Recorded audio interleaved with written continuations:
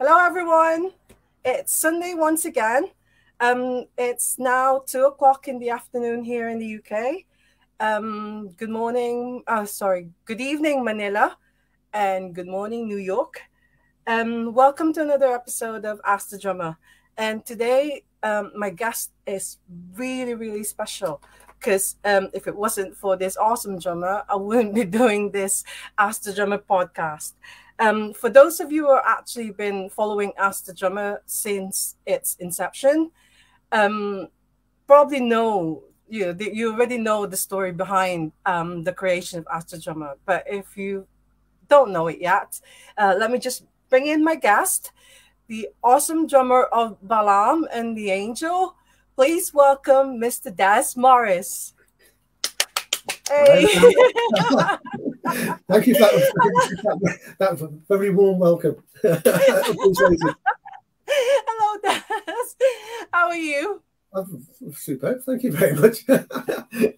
All right, that's yeah. Is it? I've not turned my phone now. Oh, hold on. I'm just like, there you go. The husband's just walked in asking for the drummer.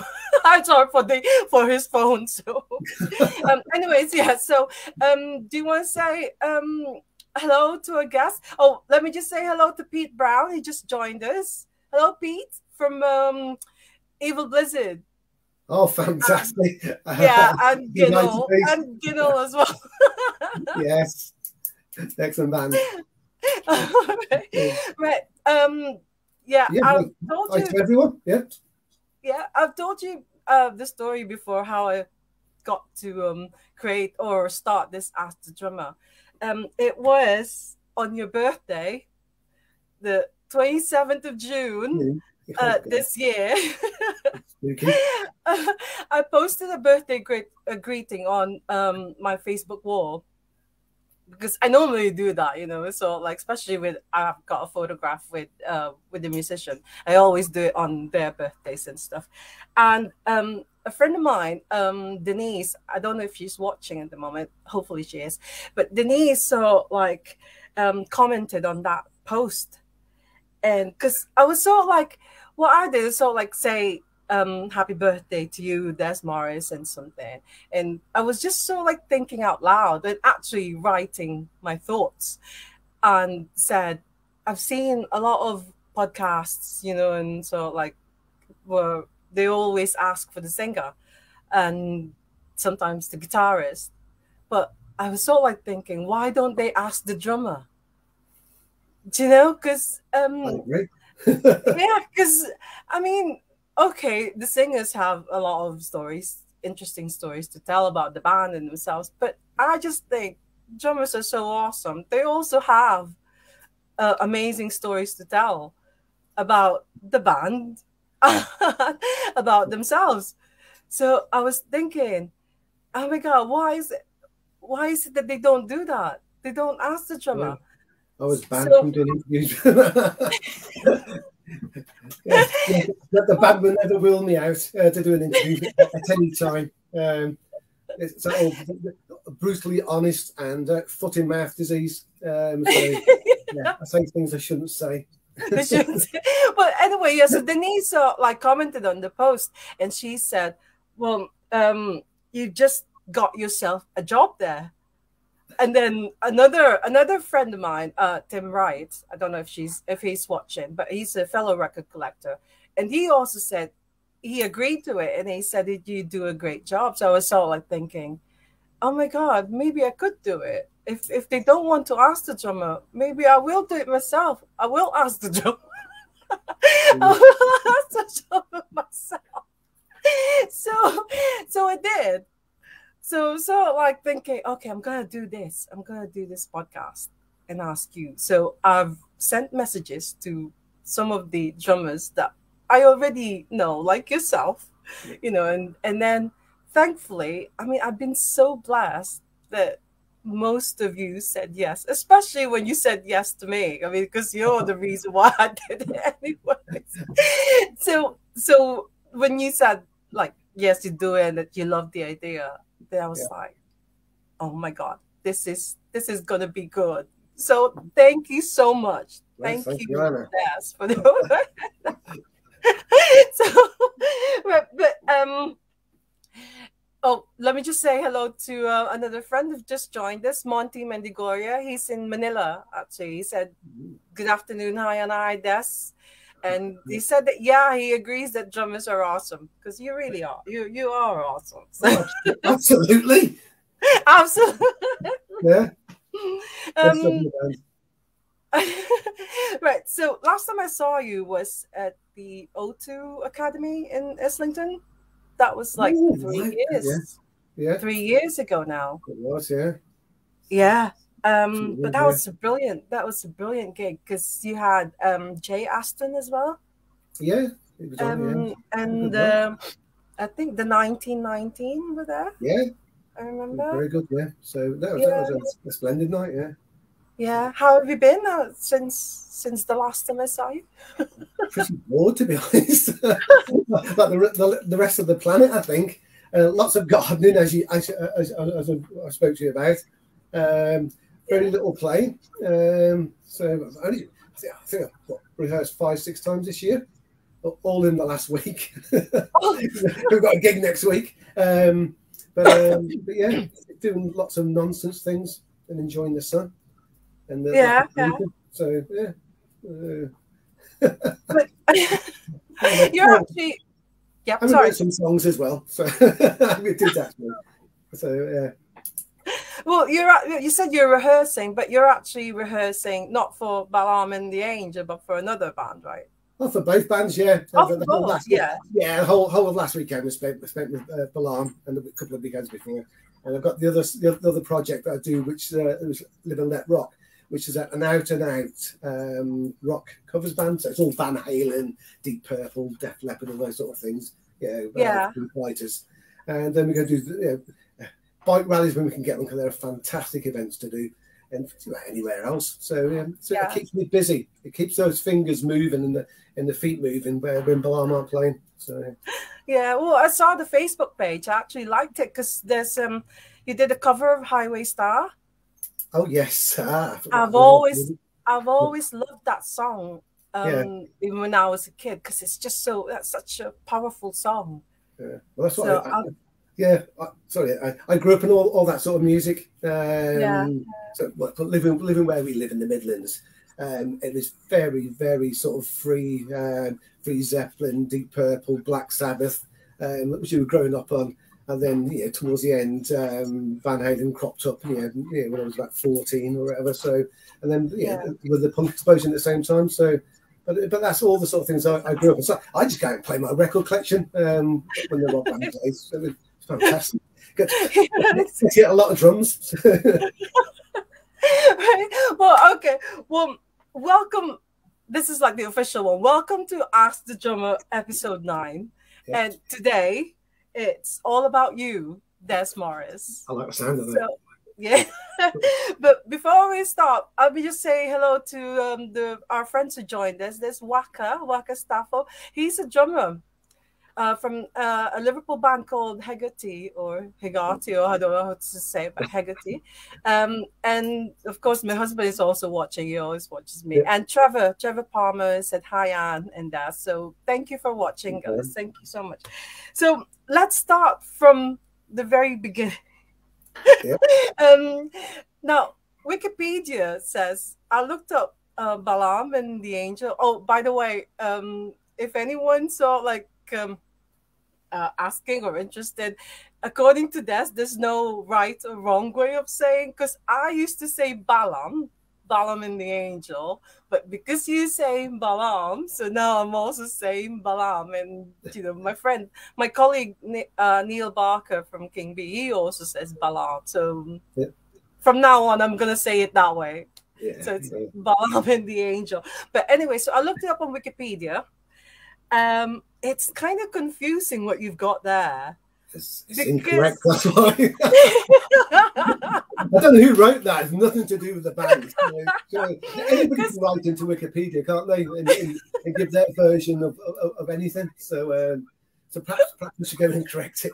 Well, I will sort of like just say what it says on Wikipedia. It says you're a Scottish rock band founded in Cannock, but the origin is Birmingham.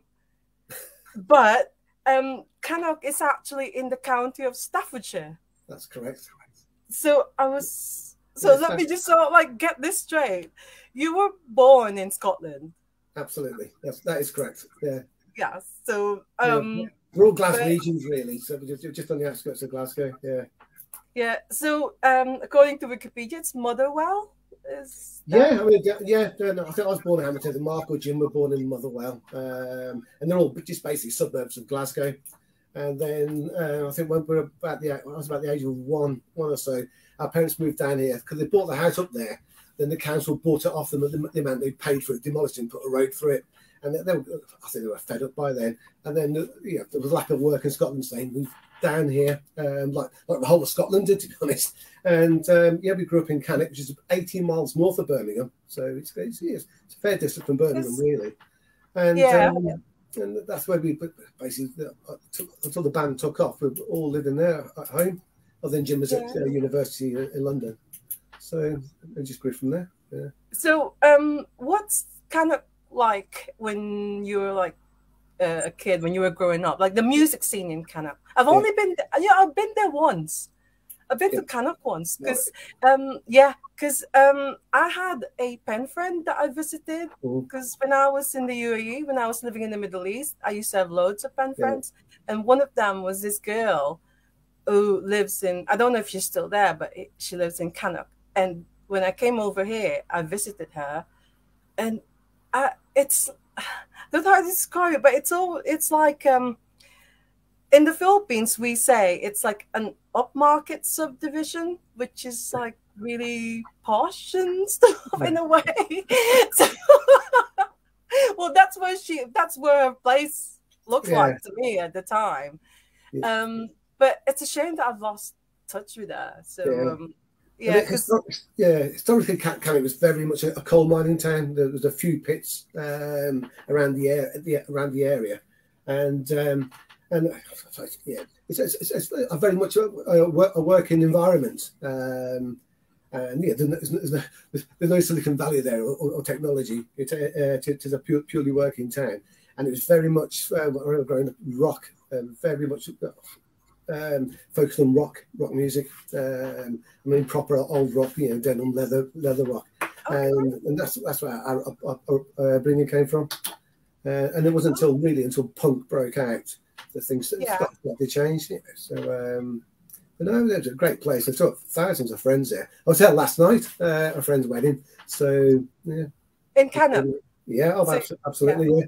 Because you don't live there now, do you? No, but my father still lives there. I must still go across and go to the local clubs with him.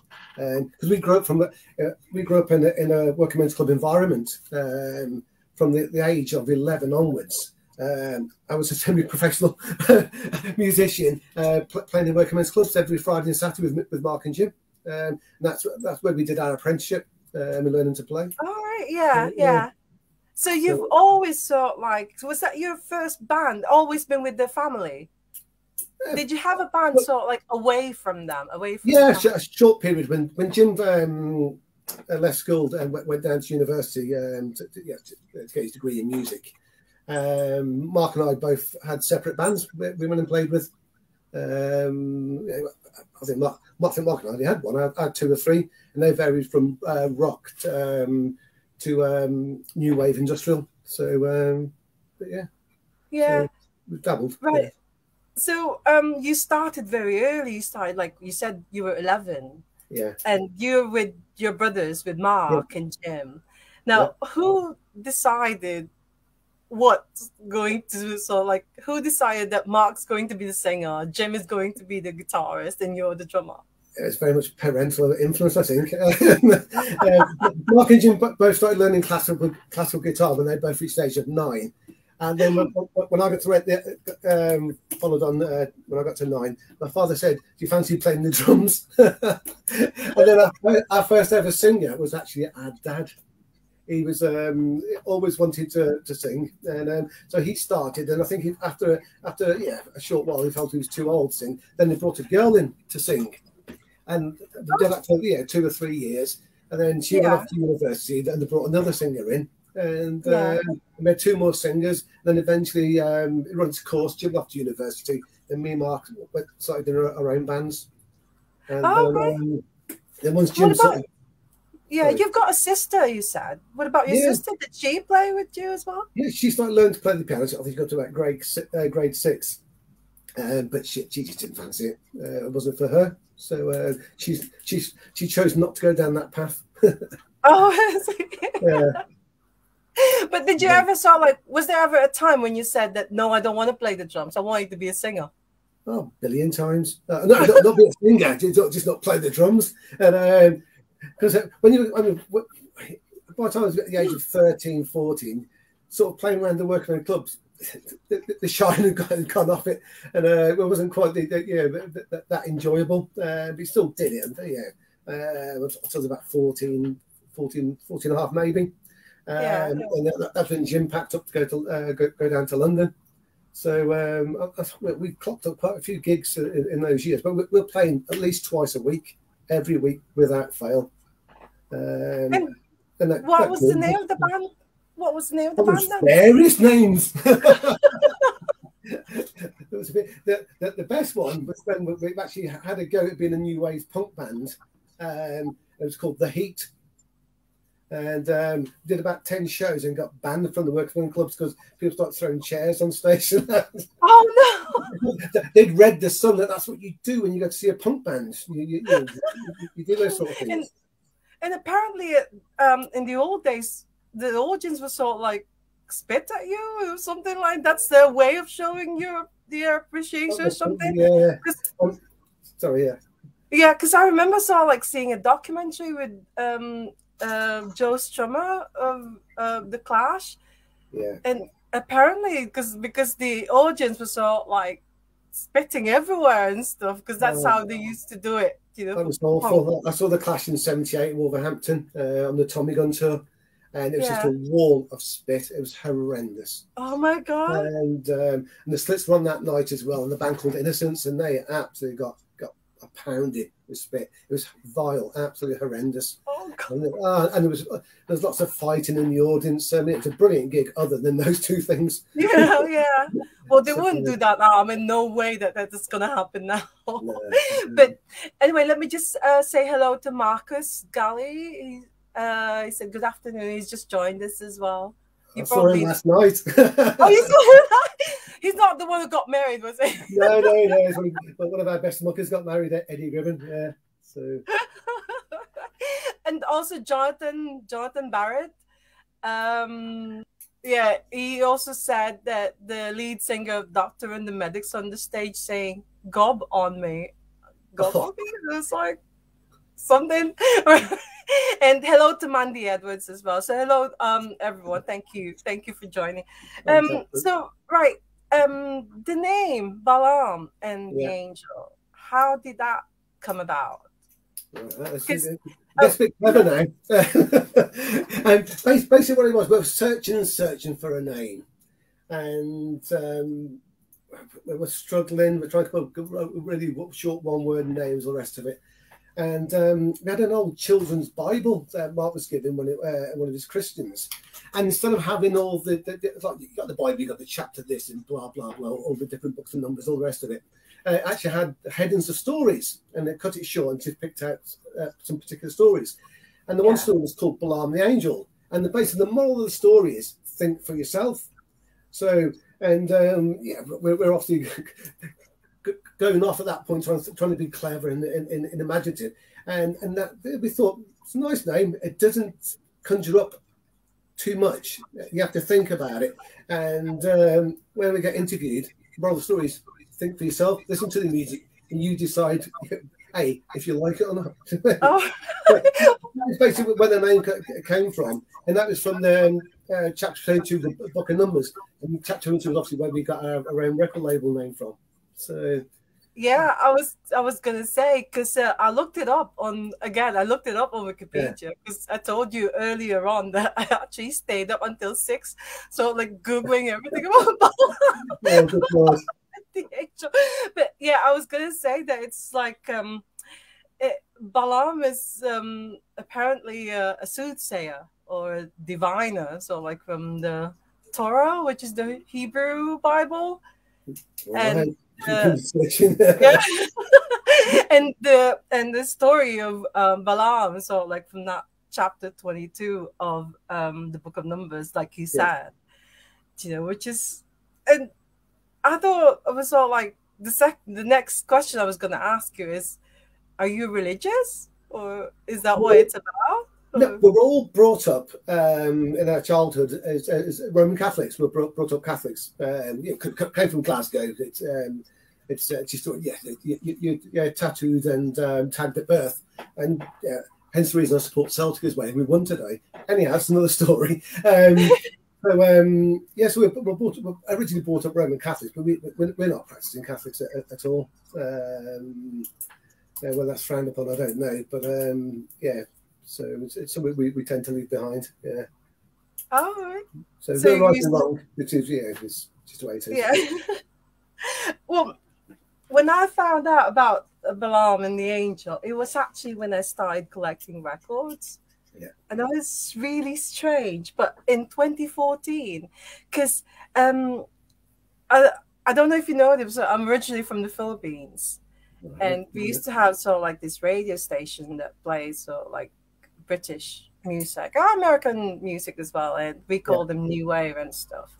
But I didn't really get to hear any Balaam and the Angel songs until say 2014. Yeah.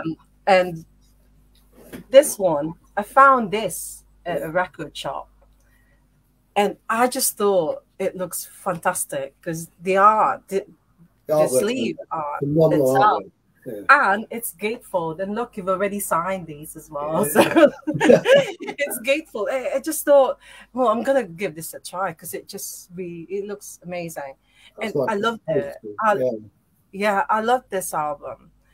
And then because we have this music groups on Facebook, like mainly Filipinos, like Filipino music fans and stuff. And I didn't know at the time that there are actually Filipinos who are into Balaam and the Angel because they've been posting songs from there. I was like, oh my God, I missed out. I missed out big time. So I didn't know that you've already got a following. Maybe the goths, like the fans of goth music in the Philippines. Yeah. Maybe they're the ones who actually know about the song. Because or maybe it's also called new wave because it's like for us, punk, new wave, new romantics, and goth. They're also like just under this one umbrella of new wave music, we call it. So yeah, I listened to this and I thought, God, this is so good. Especially the last song, which is Nothing There at All. Ooh, I love that. I love that so much. And I looked it up on YouTube and it wasn't there because I wanted to share it to my friends. Yeah. It wasn't there. So I was like, oh my God, it's a shame. So what I did, but that's not actually, I only recorded it, but posted it on my Facebook page. But actually it was another song by Balaam and the Angel that I really love. It's Family and Friends. Yes. Which is like the B-side of Love Me. Yeah. And when I said that I started Ask the Drummer because of you, I created I created a YouTube account because of Family and Friends, because I thought I wanted to share that song to my friends, but I couldn't find it at the time. I couldn't find it on YouTube. I mean, people have posted it, uploaded the song a few times now since, but I just wanted to say thank you to you, Des, and thank you to Mark, and thank you to Jim for that amazing song that now I've actually got a YouTube account as well. So it's like, so all my gig videos, I've been posting it on my YouTube account. So it's like Balaam and the Angel are really important to me, even though I'm actually quite new. I'm still a newbie fan. Oh, but it's that song does mean a lot to the band as well. It sums up the unity with the following as well. The people that always follows around everywhere, and part of the band in some sort of way. But it was all about that, really. It was a very meaningful song to us. Yeah. Yeah. Well, thank you so much. I just really, I just love it. I'm glad that I've discovered Balaam and the Angel. So, my first gig was in 2016 at the Ruby Lounge. Oh God, yeah, the crazy night that was. Yeah. Do you remember that? Yeah, do you Oh, remember very that? good. Yeah. Yeah, that's where I got most of my records signed I remember. Yeah. from that gig. Now, before that, actually, there was a competition on Balaam and the Angels Facebook page. Yeah. Do you remember it? To get a free T-shirt or something. Yeah, and I won. You won it. Yeah, I got this. Oh, I won fantastic! it was actually it says there's a photograph of Mark with two, so like and it's the guys from the Mighty Lemon Drops. Very good friends. Yeah. Well, that's whenever I go to the Mighty Lemon Drops Facebook page. Yeah. I always say, I always thank them because I actually won a T-shirt from a Balaam and the Angel T-shirt because of them, because of the Mighty Lemon Drops. Oh. And do you still see them though? Yeah, so Facebook really, especially mainly Dave Newton. I went to his wedding out in LA, but they're wonderful guys. I mean, part of our youth was many hours were spent in a van going to JB's and back. With those guys, we had a great time. But yeah, still liaise with Dave over in LA because he's got a shop out there now. Right. His wife's a lawyer out there. He met his wife in London when she was at uni, and I think Dad's a big lawyer out in LA, so he shops and moved back out there and set up home there. So and he's Dave's basically John Peel. It's a good way of describing him. I've never known a guy so enthusiastic about music across every spectrum. He collects every record known to mankind, and that's what he does for a living. He is genuinely a record collector, and had a shop. I think he's into producing now as well, Dave. So a lovely bloke. Oh my God, I'd love to collect every single record. I just haven't got. I mean, our flat is not big enough for it. But what about Keith? What about Keith Howley? I haven't seen Keith for years. So I'm not sure where Keith. I think he's back on now on Facebook because I know Titter as well, the singer. He disappeared for a while, but he came back onto Facebook after many years. Ever had lost contact with him, so but he's back now. Yeah, so I'm sure. Well, when they're going to do something, I don't know yet. We'll have to prod Dave, see if they're going to play again. Yeah, because the Mighty Lemon Drops actually they were very big in the Philippines. I mean, Filipino new wavers really loved them, and they're one of the bands that I'm really hoping that I'll get to see before I leave this planet. It was like I wanted to see the Smiths, the House Martins, and the Mighty Lemon Drops. But I don't know. Hopefully someday they'll gig again. Who knows? But do you know the photos I've seen of younger band, Balaam and the Angel. You've always had short hair, and Mark and Jim got this mains.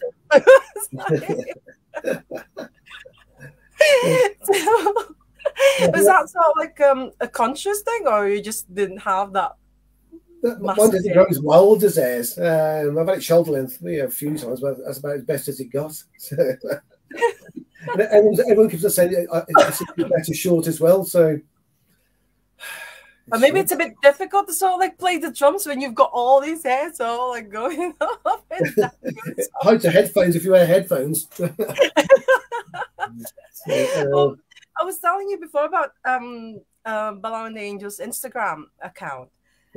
There's someone there who actually put a comment. His name is Ian McDougall, and he's a drummer in Glasgow. A drummer, hello Ian.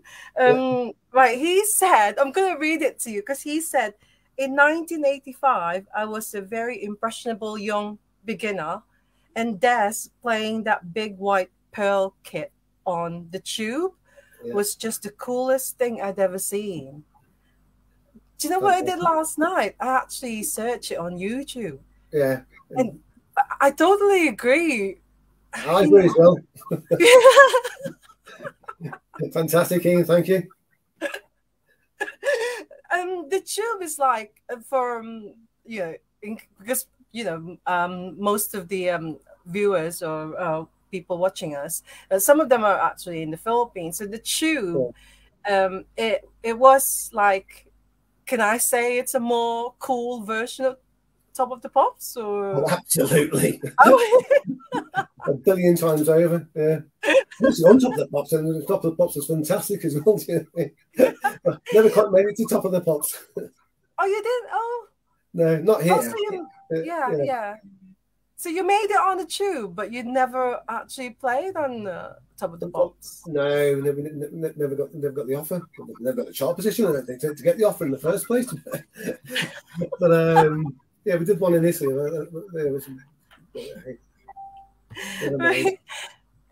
Let me just say hello again to Craig Edge. He's just joined us. He said, "Hello, boss. You're a drum tech." Is my drum tech? Yeah, actually, I think it's. I got his question here. Oh yeah, it's. He said, "Do you appreciate your drum tech of 33 years?" That's his question. Someone gets paid too much for me to appreciate him. Yeah, of course I do. Most appreciated. Yeah. Tell them to get ready for next Saturday as well. I mean, they're the ones who sort of like come out. They come out before the gig starts, and they they're good friends that come out to do every show. He even does every Live and Let Rock show as well. So he's always there. He's our stage manager, drum tech, and general, good body. So, but most appreciated. Oh, well, there you go, Craig. Yeah, he appreciates you.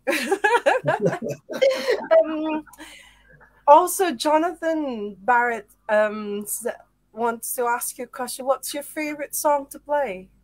Oh, there we go. That's a good one. Normally, ones that are busy, being a drummer, that tends to help. Obviously, Love Me, which is just an out-and-out punk song for me. Running Out of Time is another favourite of mine. Never End, because it's one of those ones you pat your head and rubbing your stomach. All fours are going. People wouldn't realise, but it's a hard one to play. The hard ones to play are always the most fun because it's a challenge. Yeah, these are ones are the easy ones. You know what I mean? So the challenging ones I always enjoy the most. Yeah. You know, when you did that, I mean, Carl Henry was a drummer of Half Man, Half Biscuit. Yeah.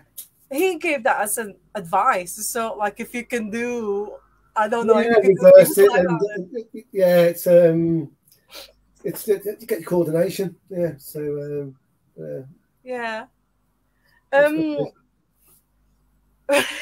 Okay. You said you love playing "Love Me." That's the one that.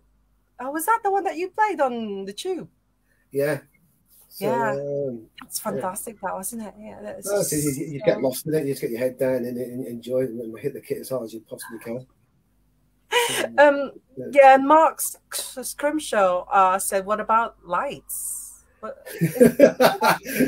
I was like, he's that lighting guy. He's I was all like thinking, was that like a song, or there's like Light Up Day or something like?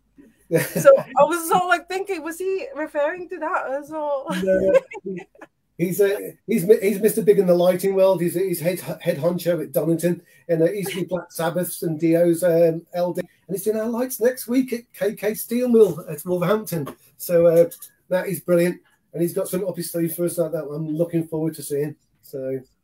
Oh, Yeah. that's brilliant. And I've got another friend who's joined us. He's in Manila. His name is Gilbert Chan. He says, "Hi, Des." And sorry, he's a bit late or something. But um, I've got another question as well from Jonathan Barrett, because he said that he loved Balaam and the Angel since you just started, and I've seen you several times as both support and main band. Yeah. And he'd love to know if you're going to be doing any new material soon. That's Yeah. his question. We are actually. So it's one of those strange quandaries. Sort of. When I go see people, yes, certain bands. I mean, I'm an avid Killing Joke man. I absolutely love Killing Joke. A massive influence on me. When I go to the gigs, do I want to hear new material or do I want to hear the old stuff? And we sort of feel like, do people really want to hear loads of new material, or do they want to listen to our classics? Do you know what I mean? But now I've got some new material coming. Believe it or not. You won't see it this side of Christmas, but at some point it will come out next year. And we might just do it in the old formats. We might just put an EP out that we used to do, is to put 4-track EPs out. So we may do that. So, but the belters, I'll tell you that now, they're absolute belters. So, I'm looking forward to seeing them coming out. Yeah, we're also looking forward to it as well. So it's like, right, I'm gonna ask you about because when we were talking like a few days ago, you mentioned, the Starbridge bands. Oh, like, yeah, absolutely. Yeah, Ned's Atomic Dustbin, the Wonder Stuff, and Poppy itself.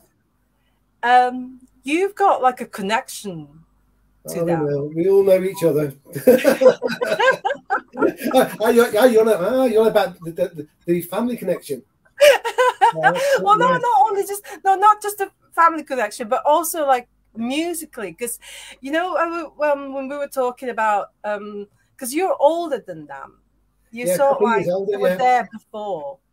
Yeah, basically, but when we sort of we talked about before, a band. Someone like, say, Manchester would have been at the scene for a short while. Then some band will break the mold, come out of Manchester and open the scene. That's basically what happened in Birmingham with Balaam the Angel. But Birmingham had been off the scene, especially with new music for some time. We managed to break the mold, got signed, and on the back of that, the Lemon Drops, the Wonder Stuff, the Neds, the Poppies, the two of which were on our label anyway. All came through the vault, so that the whole scene opened up for the Midlands. I think later on you got lots of Jesus Jones and that. But we're all people that all went to the same club, JB's in Dublin. Other than JB's, other Lemon Drops are probably there, slightly ahead of those guys. But the Starbridge boys all were born out of a band called From Eden, basically. And that would be Miles from the Wonder Stuff, Clint from the Poppy, Mark from the from the Wonder Stuff. Yeah, we all went to JB's, and that was the landmark venue. They had all the bands, all the new bands coming up. That was on the touring map. JB's was. It was on the circuit, and it's quite far from here to go to see the band. And every Friday and Saturday, if there's nothing on, we'd go to JB's, and then we'd go to 2, 3, 4 gigs a week. Anywhere, just go and see new bands. You could then. There was plenty of bands around. Yeah. So it's JB's, like in Manchester, it's like we've got, or they've got the SN line those days, or maybe in Liverpool they had Eric's. Yeah. Do you think that JB's is so like similar to that? It was equivalent. Yeah, it was probably the small venue, and the sort of anywhere 20 miles around Birmingham. It was a proper circuit venue. Everyone played there. Yeah, Robert Plant would still be playing there now if it was open. Because he'd always go down there and play now and again. So, but it's a great place. With great owners. So it's not open. It's not there anymore. No, it's I think it's been bulldozed there. Yeah, they moved it once or twice, and they never. They tried to make a bigger version of it. It just didn't work. Every reason it was. So I think the recession probably killed it off, to be honest. When did they close down permanently?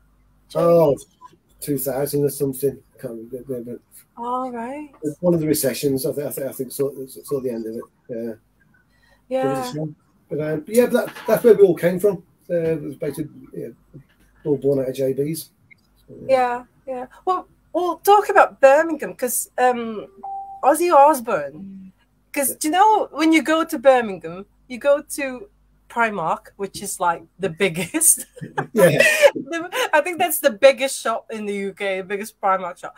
They actually have a mural there where it says Birmingham is the birthplace of heavy metal. Yes, Sabs. Yeah. Yeah. I mean, it was that sound. Tony Iommi's guitar sound. It was But, so that. But also, Duran Duran, they're from Birmingham, right? Yeah, down the Cedar Club. Yeah, so maybe they could also say that it's the birthplace of the New Romantics or something. the London still claim that, but yeah, they probably the Birmingham thing. Yeah, so yeah. We were around at that time, but that was all kicking off in Birmingham. So yeah, just down the Rum Runner. And but your band, Balaam and the Angel, you're considered this goth. Yeah, that's strange. Well, we always consider ourselves as just an alternative band, an alternative rock band. That's what we always consider ourselves. I mean, we got born into sort of pulled into the goth scene. I think it's just that we had the label around at the time, and we're sort of.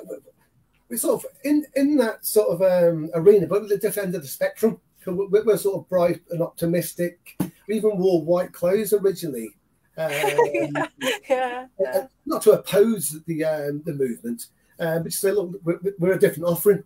We're optimistic. We're bright. And they're actually very romantic.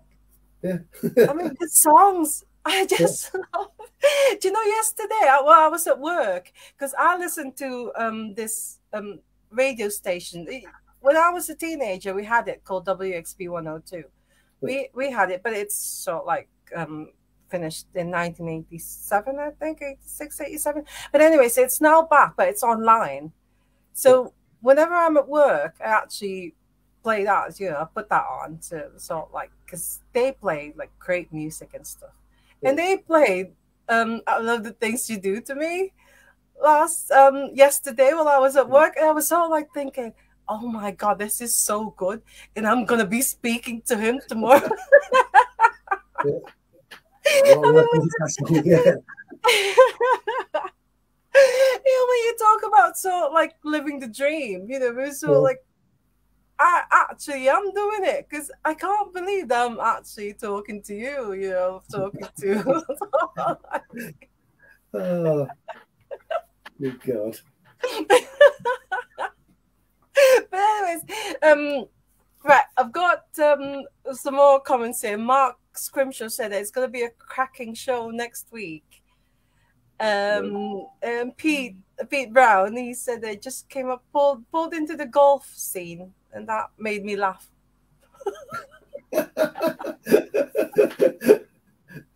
Well, okay, you've got you talked earlier about Live and Let Rock. Yeah, that's your other band. Apart from Yeah. So, have you got like gigs coming up? Oh no, sorry, because you've got Balaam gig coming up next. Yeah, Live and Let Rock gigs come up as well. We've got quite a run before Christmas. They're always good fun, especially if you get to play the bike rallies. They're my favourite. We're suited to bike rallies. It's full on rock show and playing all the big anthems from all the biggest acts. But KK's next week. That is going to be one hell of a gig, I think. So I'm really looking forward to that. That's in Wolverhampton. Yeah, with Thief for Hate. Yeah. So every year for the last 4 years, Kirk's asked us to come and do this Westworld weekend. He has. It's their big fan club do that he has it once every year. Yeah, yeah. and he talked us into doing it this year. So we're gonna go along. It's gonna be fantastic. Yeah. So I wish that Megabus, I Yeah. wish they do a sort like a regular service from Manchester to Wolverhampton, Yeah. because it's like I would have loved to be, I would have loved to sort of like go and see you there, Yeah. but it's just a bit difficult because I don't drive. No. I always rely on public transport. Yeah. And with Megabus, because Birmingham is okay. If you were sort of like playing in Birmingham, that's fine, because there's actually a 2:45 service back to Yeah. Manchester, so I can go and see you in Birmingham Well, and still Christmas be. in Birmingham, so we got a little tour at Christmas. You know that boring part in between Christmas Day and New Year's Day. Every Yeah. year we used to go out and do a few shows, and we're going to do it this year for the first time since I can't remember when. I think the Wonder Stuff came out with us last time we did it. So, but yeah, so we're doing that this year, and Birmingham's one of the shows. Oh, you're doing a show this year in Birmingham. Is it at Christmas before Christmas? In between Christmas and New Year? It's called the B Tour. We're playing 3 towns, all begin with the B. We're playing Birmingham, Bedford, and Brighton. So it's the B Tour. Has it been shared on social media? Or? Yeah, I think it's just started going. I mean, we'll flood the internet with it closer to the dates. So, but that'll be. I'll also like check it out, because maybe I could like go and see you. You know that in Birmingham. Because at least it's better for me. It's a lot easier for me to get there. There are certain places like Bristol. I can't get to Bristol, even though I wanted to go there for gigs. Yeah. Because again, public transport from Manchester, it's not like, unless I'm willing, if I was so like willing to pay an extra amount for accommodation and stuff, maybe I could go. But I don't really like staying overnight when I go to gigs. I just wanted to go to the venue, see the gig, and then come back home, and then just. So hopefully I'll see you in Birmingham then. Yeah. But earlier before we went live, we were talking about your vegetables. Oh yes, the good life. I just think it's amazing that you've actually got this, and it's not like you only started it because of the lockdown, because of the pandemic. You said that you've actually had it for the last 16 years. We've been growing our own food where possible, and living off the land where possible. It's great. It's hard work. It's not for the faint-hearted. But eating your own fresh produce out your garden, that's nothing better. I mean, one thing my wife and I like is eating out. Believe me, so we like eating good food, so we grow it. Yeah, I mean, when you pick up the plant and eat it instantly, it's as good as it gets. So, yeah. So, do you ever think that maybe you'd like to sell them, or is it just really just for personal use, or giving them to families and stuff? It's complete utter greed is what it is. But no, I mean, we give stuff away. We don't sell any. No. So it's just a pleasure. Do you know what I mean? So yeah. The Jim's the same as well. Down in London, they've got their own allotment that they grow all their own food as well, where possible. Because he's pescatarian. But I'm not vegetarian, pescatarian. I eat anything. But yeah, Jim enjoys that same sort of life as well. Mark could give them monkeys. You know what I mean? He has to go to Waitrose and then buy it. You know what I mean? So but do you have any drumming heroes? Oh, Christ. Every single drummer on this planet that's ever picked up a stick, there's something to learn from every single drummer. No matter even how bad they are, there's always something that you can steal. And I mean, when I was growing up, there was people from like Carl Palmer, I forgot their names now, Bonham, Terry Boggio, Going up to we got to the New Wave Spectrum. It was Gang of Four. Oh yeah. Teardrop Explodes. Everyone was an influence on me. But yeah, the Banshees as well. He was a good influence. Paul Out Killing Joke, all for different reasons. I didn't look to copy anyone. I just picked up different things for each and every drummer. Ian Pace from Purple is amazing. Today's drummers, you look at Jimmy Chamberlain from the Pumpkins. He's immense. That guy is an immense drummer. But there's loads of Perkins as well from Jane's Addiction. There's loads of good drummers out there. Brilliant. And they've all got something to offer. Every single one. Yeah. Do you still go to gigs? Yeah, when possible. Yeah. So I'm going to see some lads I saw last night. Want my tickets to see them next Friday. So I'll be at the Station in Cannock next Friday going to see those guys. Oh, right. But yeah. Sorry. Yeah, when you go to a gig, do you actually check out the drummer? Or do you I check out all the guys. It's like, you even know this. Even when we play our own gigs, you'll always find us out in the audience watching all the other bands. We're always around watching the bands. Yeah. But they're sitting in the bloody dressing room. So they get out there. So, yeah. Because, like I say, everyone's got something to offer. So I love watching. Yeah. That's all we've done all our lives since we were kids. From the age of 7 onwards, our parents always took us out to, and it was only clubs and that, but still watching live music. Ingrained in us. Yeah, I mean, we've got the tattoo, but that's that. Yeah. But that's so good because sometimes you think that the main the headliners, they actually leave the venue, they go somewhere else, and then they come back when it's already their turn. Bothered? It's too much hassle. I want to go and watch the band and enjoy myself. And, even though I'm having to drink water, but I've still got a show to do. When we come on. So there's so many beers a drummer can drink before it affects his hands and legs. Right. Well, Marcus Gully said it's Eddie Gribb. He's everyone's hero. He is. I'm sorry, but I haven't got a clue. It's Eddie Gribb. It's a Cannock legend from the band was called Three in the Bed. He's now in Rocket 51. He was the guy that got married last night, and an immense fella. So he was part of the planet. So brilliant. And Pete said that he first saw Balaam supporting the Cult at Manchester Hacienda. Oh my God! Bloody hell! Oh my God! And how he said that he was asking, how did that tour come about? Our original, we got picked up by a guy called Cy Ord, who used to manage the Cult in their very early days, from Death Cult through to when they started becoming the Cult. And we started supporting the Cult at one-off gigs in Birmingham at the Tin Can Club, a place like this.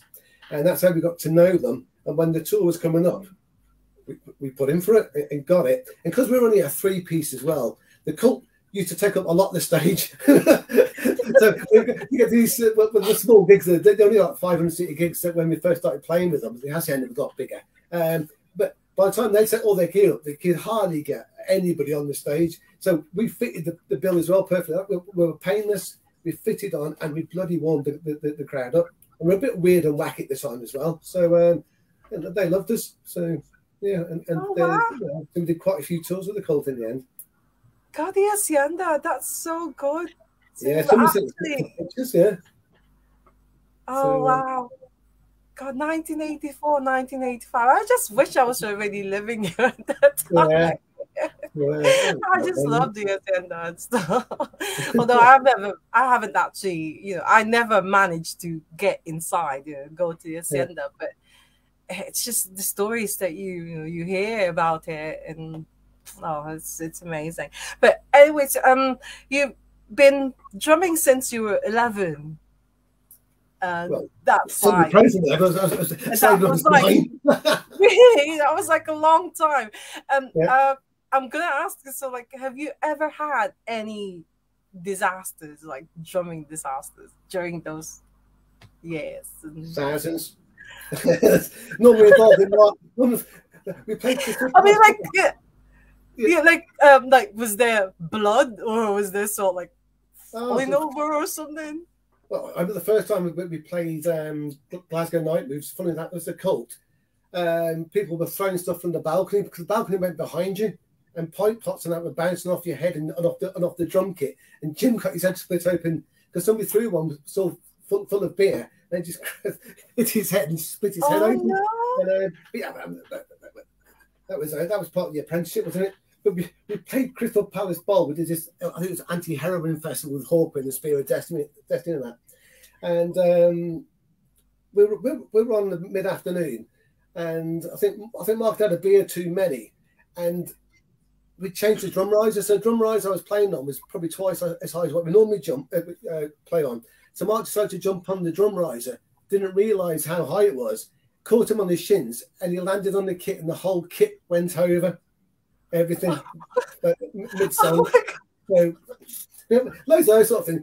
Jim walked off the stage in Chicago. He walked down the runway in this big venue out there, missed the runway and landed on the PA desk, face down.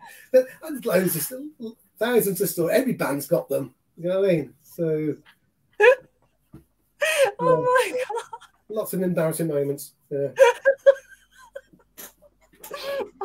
Well, Mark Scrim just said that you broke your finger at the start of a tour you did in late 80s. You broke a finger. So. Liverpool, yeah. I went to hit the cymbal. The cymbal was moving when as I went like that, hit the stick, and the finger hit the cymbal right on the edge, and yeah.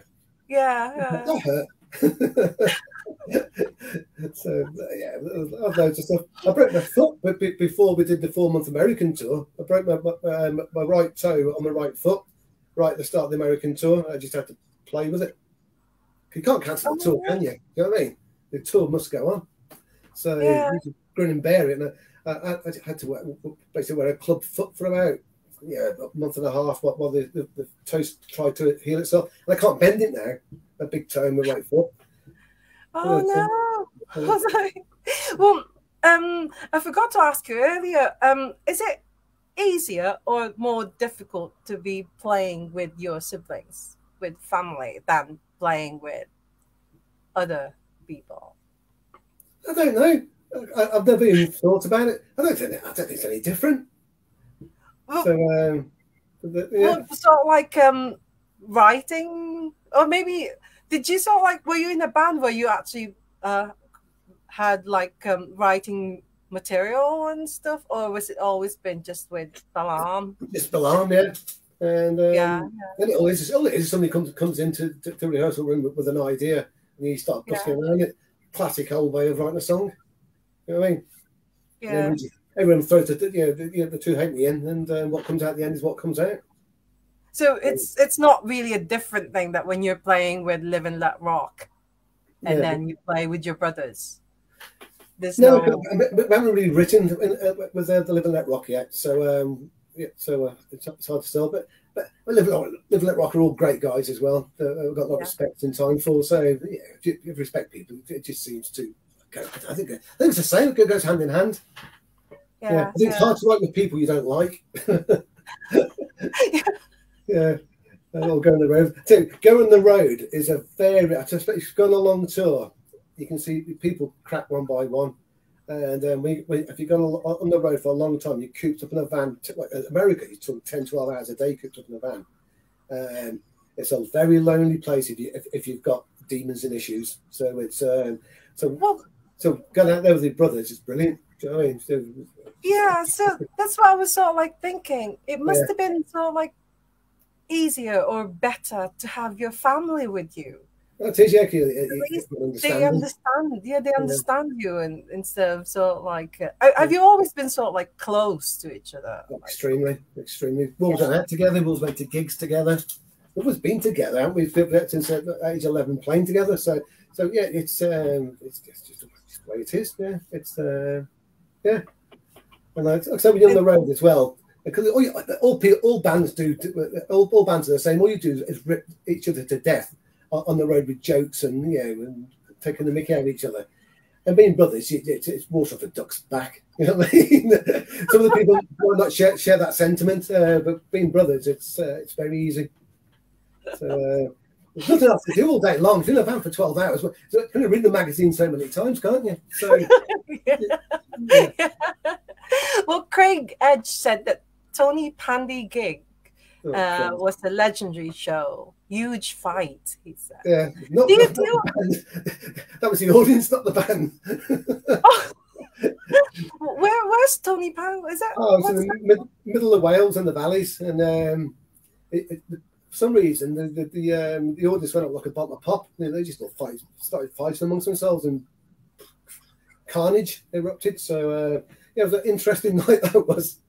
Oh, well, do you find that you attract like the kind of audience where they actually like? No, that was just nothing to do with us. Just a crazy venue. Just one of those crazy nights. Yeah. Same thing happened in Omaha, Nebraska, I think it was. But we played the place there, and it went up like a bottle of pop for no reason. Yeah. Where's the furthest you've played? Japan, I think. Have you played like in Japan or somewhere in Asia? No, not just Japan, really. Yeah. Lots of places we got asked to go to. We never got there. We got to go to Australia 3 or 4 times, and the record company kept on sticking us back in the studio. Said, "No, you don't need to go there yet. Go record some songs. Best write them first." You know what I mean? What's the reception like in the compared to like in America or? Yeah, it's everywhere. We got somewhere in Japan. They're very fashion led as well. They love bands with images in Japan. So at that time, we really fitted the bill with them. And we did a TV show when we were out there, a live in concert thing. America varies very. It's a weird place, America, because you're dealing with 52 different countries. Do you know what I mean? Nobody travels in America. Like England, you get people traveling, following you around. You don't really tend to get that in America. And we did some real hard touring there because we had a record that was taken off. A lot of the things was going massive in America. And Americans insisted, this is the record company, insisted because you had to break each territory. So they'd send us to territories where the record wasn't getting played on the radio yet. So we'd have to go out there and play small venues and convert the radio people to put on the playlist the following day. Places where we're number 1, we never went there. We would think, throw the dog a bone. Let's play somewhere that's going mad. You know what I mean? And but then we had to keep on. We did that for 4 months, going around America to keep on getting the radio pluggers on our side. The album was a big album out there. There was a big singles out there, so it was hard work. Great work, great fun. Oh, I'll do it again tomorrow, Anna. Well, I asked you this before because you left Scotland when you were only 1, so you don't. I was all like thinking you don't remember much about it, but you still go there a lot. You said, there's a massive family tree up there, and the most of them are all up there. So all our cousins. Every time we go to Glasgow, it's just it's a heavy night. So you still, a load of cousins always turn up at the gig, and afterwards, And you feel Scottish still? Oh, absolutely. Yeah. So this is why, because you're brought up by Scottish parents, you do Scottish things, don't you? So, And you were saying before that once you get to the border, your accent changed. So like accent changes. It tends to go broad Glaswegian. Yeah. So, can you give us a sample? What? So. No, because I was not like. Come to Glasgow, you'll find out. No, because do you know what do you call it? The description of Ask the Drummer is actually a Bobby Gillespie quote where he said, "A band is only as good as its drummer." And Bobby Gillespie's from Glasgow, right? The band's never as good as a drummer in my book. There's no band, there's no drummer. You know what I mean? Everyone's equally is important. So, oh God! Oh, thank you. Well, right. One last thing that I want to ask: have you got any advice to all the aspiring drummers out there? Yeah, ignore everyone, no matter what anybody tells you. If you got an eye, there's no right and wrongs in drumming. It's not about 4, 4, 6, 8, or whatever, or that beat should be on there and blah blah blah blah. Go with what you feel. One thing I think I've learned over the years, the most inspiring when I pick up new bands and I start listening to new bands, but they're most interesting when they start their careers because they're naive. Once they start listening to people 3 or 4 years down the line, telling them you should do it this way, you should do that. Nonsense. It's all the best music I think is when you're naive. You're fueled with all these ideas that nobody's interrupted your thoughts, and you start doing these wonderful music, and that just stick to your guns. Yeah, ignore what anybody says. Do it your own way. Oh, that's what I believe. Brilliant. Yeah, and like I said, there's no right and wrong in drumming. Yeah. I've had to play. I'm deaf now. I used a click clack for 3 or 4 years, and I'm bloody deaf now. No one here, and partly cymbals as well. But the click clack definitely didn't help my hearing. But they are useful now and again. So yeah. Oh, all depends what the song needs to achieve. Yeah. Yeah. Well, that's my No right or wrongs. Just do it your own way.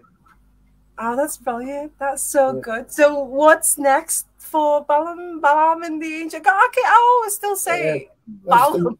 It's a mental gig next week, and it'll be a cracker. KK. Oh yeah, and Birmingham, of course. Yeah, everyone's fueled up for it. I mean, Christ, we've been sitting indoors for the last 2 years. You know what I mean? It's going to be a good one next week, and then we've got the Christmas tour, and then next year will be very interesting. Yeah. I haven't got the full details of what it holds yet, but next year should be an interesting one. An interesting one. That is so good. And of course, you've got new material as well. So I'm really looking forward to that. We've got the new one that's just Luna Portum official from Dylan Morris. Oh yeah, Dylan's my son, and his band's called Luna Portum, and they're going to do great things. They are. They're one to watch. They're playing with us at Birmingham as well, along with Dawn After Dark, are doing the Christmas shows. That's so good. Yeah. Hopefully I'll get see them as well. So if I go to Birmingham. But anyways, it's after 3 o'clock now, and thank you so much. Thank you so much. Thank you, everybody that's tuned in as well. Most appreciated. It's nice being loved. I'm just really happy that you said yes. I'm so grateful because when I go to gigs and I see you, I feel a bit embarrassed talking to the band members, because it's like I don't want to take up most of their time, and there are other fans waiting as well. So what I do is just ask them to sign it and then have a photograph and then go. So this actually gave me an opportunity to speak to you for over an hour. We spoke a few times at Manchester, so oh, it's so good. Thank you so much. No, thank you for the invite, Anna. And coming out at Christmas, let me know, and I'll make sure you're all sorted. Yeah. Oh, thank you. And do you have any final words to our viewers and to our friends? Yeah, buy some bloody tickets for KK's next week and the Christmas tour. And the Christmas tour. Oh, thank you. Thank you, Des. Thank you, Anna. Thank you very much. It's been a pleasure. Cheers. Take care. Bye. Bye. Bye. Oh my God, it's so awesome. Thank you so much for joining us, everyone. And I'm just so happy because, he's, like I said earlier, that Des and Balaam and the Angel actually played so like a big part in creating this Ask the Drummer, and also my YouTube account as well. So I'm just so happy that he was here. So thank you all, everyone. And as always, enjoy the rest of the weekend. Love music, love life, and love drummers because they're just so awesome. Thank you. And keep an eye out for next week's guest announcement. Bye, everyone. Bye.